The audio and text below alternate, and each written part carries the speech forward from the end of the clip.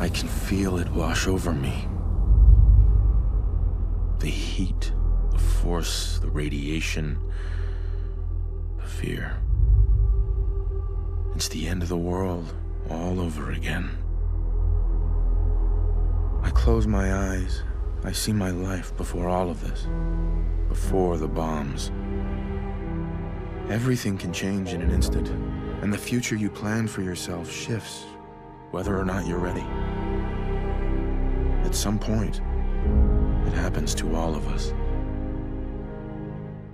This wasn't the world I wanted, but it was the one I found myself in. The Commonwealth. My home. Ripped apart and put back together. I hoped I could find my family, cheat time, make us whole again. The way we were. But now I know. I know I can't go back. I know the world has changed. That the road ahead will be hard. This time, I'm ready. Because I know war. War never changes.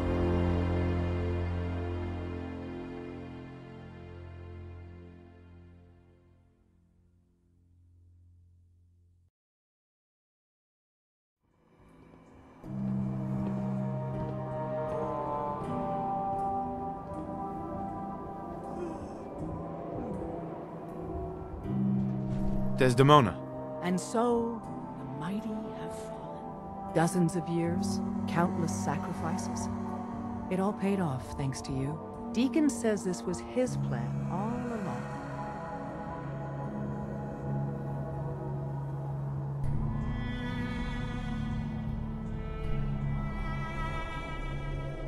Who knows? Maybe he did plan it all. Some things even Deacon can't do. Maybe. In days gone by, when us old-timers waxed rhapsodic about life without the Institute, we recognized our work wouldn't end immediately. Hate runs deep in the Commonwealth, deeper than the soil. To them, synths are the living embodiment of the Institute's oppression. I'd understand if you want a much-needed vacation. But are you up for the next mission, Whisper? Sorry, Des. I'm done with all the missions. You've more than earned that, but we'll have safe houses full of synths looking for help on that last mile to safety. And we'd be stupid to think the Institute won't launch some sort of retaliation. So just in case, we'll keep the lantern lit for you. You. All of you. We've rescued enough of your people to help us. You don't have to say anything.